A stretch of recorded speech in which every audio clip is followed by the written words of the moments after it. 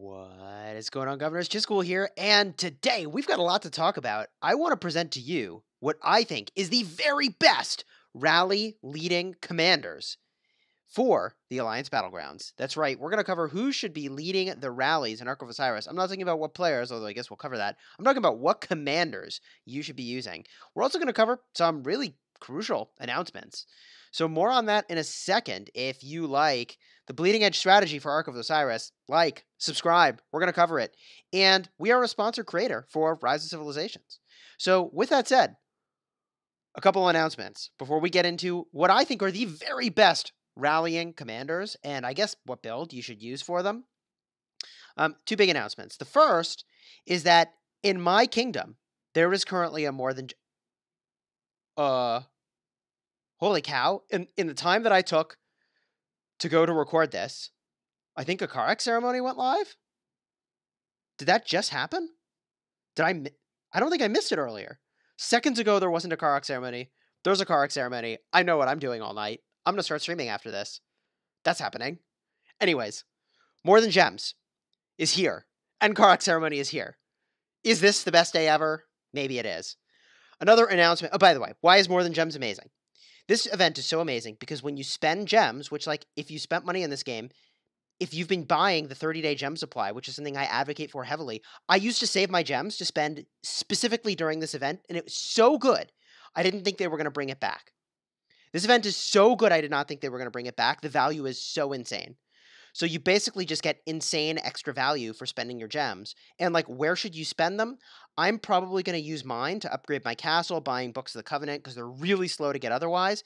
And you have to get your castle to 25 in order to upgrade a bunch of crucial things at City Hall 25. So that's my play. That's my play. And I'm so excited for Karak ceremony. Holy moly. Dude, start. We're going to do this on Nightmare difficulty.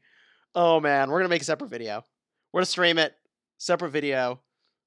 OMG, that's exciting. Okay, now, another announcement. If you're doing a jumper account, and I honestly think that jumping is the way to go, there's an individual, AB to Beast. I'm going to have a link to their Discord and contact information in the description. They're doing a jumper group. They're starting in 4 or so days from now. You want to jump with a group to have a really awesome start in this game, and it sounds like they're going to have a lot of fun. Sounds like they're going to have a ton of fun. If I was starting all over, I would definitely do a jumper strategy. If you want to know what a jumper account is, I'll probably have a card up in the top, and you can check out my guide for that. Okay, all the announcements out of the way, and oh my goodness, was all of that so exciting. I opened the event tab and a Karak ceremony there. Let me tell you, I have looked at this tab like 50 times in the last hour, and this was not here. So that like just happened. Anyways, what commanders should you use when you are playing Alliance Battlegrounds and you are going to rally other players? What commanders should you use? What I think is interesting in the Ark of Osiris is that you're not usually rallying player cities, which means that commanders that have something that helps you against player cities are irrelevant. You're mostly rallying objectives, it would seem. So this is irrelevant. And you know what else is irrelevant? This fourth skill that's on many of the conquering commanders in Rise of Civilizations. Troop capacity does not matter, assuming you were going to fill the rally anyways, and you probably were. So that means 2 of the 4 skills on Julius Caesar are irrelevant. So is Julius Caesar really the right commander to bring? Question mark, question mark? I think the answer is maybe not. So the thing you want to hunt for is twofold. First of all, we need to talk about what talents are available to you, because that is super, super relevant. Because with a rally, I'm going to assume you have a mixed army. I'm going to assume you have a mixed army. And the second thing we should be thinking about is the skills. What skills are available on this commander? So we're going to take a look at all the commanders and talk about which ones might be surprisingly good. One that might be actually surprisingly good for rallying objectives is Richard I. That's right. You might not have expected it. His first skill is healing and damage reduction. The march speed's not particularly relevant, but that's fine. Next up is damage taken, reduced, and counterattack damage. That's relevant and good. Next up is infantry only, so it's got utility but limited. And next up is healing effect enhancement. Almost every skill on Richard I has some amount of relevance, and yeah, that seems really strong. Richard I might be a commander you bring. They might be a commander ring. We're going to talk about this more. Another commander that is typically thought of as a sieging commander is Julius Caesar. Only the first 2 skills are relevant. That's not exciting. Let's keep looking. Frederick has the same problem. First skill, relevant. Second skill, relevant. Third skill, relevant to cities, doesn't matter in Alliance Battlegrounds. Fourth skill, doesn't matter for rallying cities, rallying objectives in Alliance Battlegrounds. Frederick I is actually not amazing, which is weird. Let's go to Hannibal Barca, and here's where things start to get interesting. Barca's first skill, super good. Relevant in this situation. The next skill, super good.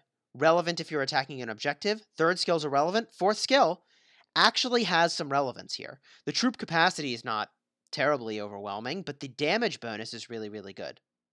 The damage bonus is really, really good. So this is a commander that now has the leadership and attack tree, and we'll talk about why those matter in a minute, and have 2.5 sort of relevant skills, which is maybe better than Caesar and Frederick.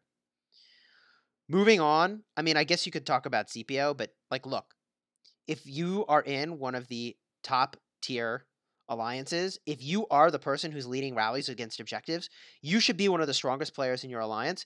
You could be using Scipio, but here's the problem with Scipio. Third skill, not relevant. Fourth skill, not relevant. Again, troop capacity, I'm saying, is not relevant because theoretically you should have been able to fill the rally anyways. It didn't need to be your troops. So, surprisingly relevant commanders include Boudica. What? Boudica? First skill, relevant. Third skill, relevant. Fourth skill, relevant. Everything here is relevant to attacking a city, as weird as that is. As weird as that is. Amazingly, Joan of Arc. Super relevant stuff. Am I taking her over to Legendary? Probably not. But I'm just pointing out here that some of these commanders might be deceptively good for attacking some of these objectives. Looking at Osman. Osman's first skill, super relevant. Second skill is not. But the third skill is actually quite good. And the fourth skill, no, that's irrelevant. I don't know. Worth looking at him. So anyways, where do things get actually super interesting? Mehmed II. Going back to that legendary tier. First skill, good. It's strong. It does damage. If there's other players nearby, and there will be, they're going to get hit. The second skill, very good. The third skill, not relevant because it's only for player cities. But the fourth skill, rallied army capacity bonus. Hello. That seems really good. So there's 2 legendary commanders here that can get you more relevant skills, and that is Mehmed II and our good friend Hannibal Barca, which to me says that that might be the very best pairing. Hannibal Barca first, so that you get the defense reduction onto the target, and then Mehmed II to get big damage as the follow-up. Yeah, seems really good to me, and there's a lot of synergy between these commanders, and you can bring a mixed army, which again I think is really, really good. The question becomes, who should be the primary, and what should the build be for one of these commanders? I would love to show you. The thing that you should be looking at is the leadership tree with name of the king, because you're actually leading rallies against objectives. And by the way, I think close formation is really good if the rally's getting reinforced as well. And you should be getting effortless. That is what you should have if you've got extra points. I really liked armed to the teeth and armored to the teeth. Those do a lot of really good stuff.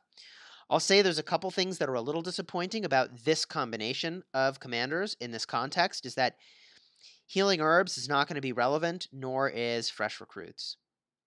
So that is what I would be doing if you're using this commander. By the way, I suppose you could look at something like Fight to the Death, which is increasing your damage dealt and also increasing damage taken. If you're using them for rallies, like, so what if you take more damage? They're not going to attack your rally as individuals, and if they are, like, they're going to suffer for it. They're going to get super punished attacking into 1.5 million troops, especially if you're reinforcing it. So that's the core of what I would be looking at in a commander that is with the leadership and attack tree. Now, Mehmed II, if you were using him as the primary, and I think he's a good commander, if you were using him as the primary, he's got this skill tree in the leadership tree, so everything is the same in the leadership tree, but in the skill tree, you make your way over to rejuvenate, and I think that's insanely strong. I think that's insanely strong. You honestly could consider the full skill tree supported by perhaps either strategic prowess or close formation. I don't actually know which is better. I don't actually know which is better. Both, I think, are quite good. I'm inclined to believe that the Name of the King build is better, but generating rage is really, really strong. And we're attacking locations, not cities. Now, there's a couple other things we should talk about here. Which is, what if you could get a rally of full infantry? What if you could get a rally of full cavalry? And I know that's a hard thing to imagine or to create necessarily, but let's hypothetically say, what if you could create the perfect situation for a rally? And look, you can prepare for Alliance Battlegrounds, you can coordinate. What if you used full calves and you used Minamoto and Cao Cao? So let's assume you had full cavalry for a moment. You'd have this skill be super relevant. The damage bonus, the cavalry attack, is good. The damage to barbarians is irrelevant. Warlord is incredibly good. And the expertise skill is good. If we go to Cao Cao, you are not benefiting from the march speed reduction. You're not benefiting from the march speed on the cavalry, but Rage Restored is good. And, like, look at that cavalry attack. I mean, you're going to do so much damage. You could lead a full rally with all cavalry if you planned it. And it might actually be better than the mixed army. It might actually be better. It would be so much damage. It would be really nuts. That might be a route to go. Another route you could go, because you really want to have your cavalry on the open field, would be actually to use infantry. A full infantry rally. Now, infantry are normally kind of slow, right? But what you could do is you could use either Richard I or Charles Martel as the primary and use them as a combination. On Charles Martel, the first skill, relevant. The second skill is going to be hyper relevant. And the fourth skill is going to be super relevant. Third skill is related to the garrison. So if you brought all infantry for your rally, use Charles Martel and Richard I. Is that a thing? It'd be a much more tanky rally, which is kind of weird. That's a kind of weird thing to do. Right? So you could do it, though. Like, it's Alliance Battleground. You can prepare.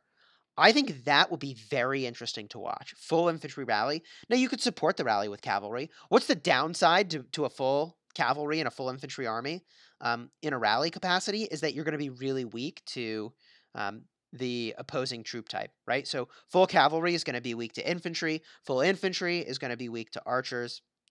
I don't know who uses archers. I'm just kidding. People do use them, but anyways. I think that would be an interesting set of combinations. And I suppose, I mean, shoot, we're shooting the moon now, right?